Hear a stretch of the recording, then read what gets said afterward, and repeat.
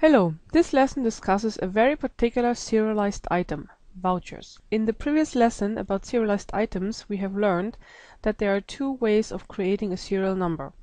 For today's lesson about vouchers, I'm going to show you how to generate your own serial numbers. Let's have a look. First, as usual, we are going to create a standard item, and then I'm going to change that into be a voucher item by using this option here. Voucher item. This enables the serial tab, which I will discuss a little later. First of all, I'm giving the lookup code,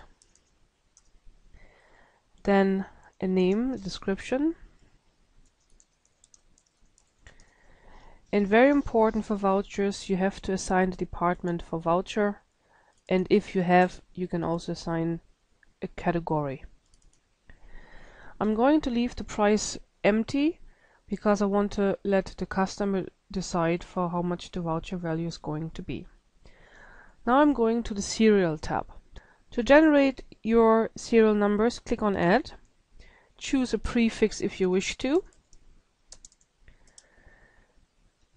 enable the option to automatically generate serial numbers, enter the amount of serial numbers you want to create, for example here 500, and the number you want to start with. Usually we start with 1, but if you have done 500 vouchers, for example, in the past, the next number would be probably 501. So in my case, it will be number 1. Just have to click OK, and as you see, all your numbers are generated. You can also record the status of your vouchers, for example, if they are sold, and if they're sold on an account to a customer, you would see the account number here. Please remember, only because I have 500 numbers generated doesn't mean I have 500 vouchers available. I still have to go to the Inventory tab and add the quantity on hand information.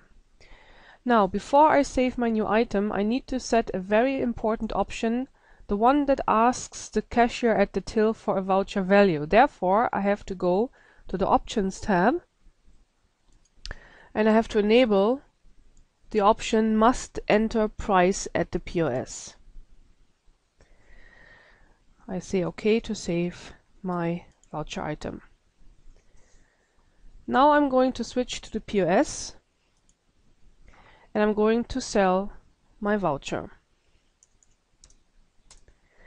As you can see, I can now choose my serial number. You can choose any you like. Usually I start on the top. And next step is going to ask me for how much the voucher value is going to be. And you can see it's that easy. Thanks for watching, your PSS team.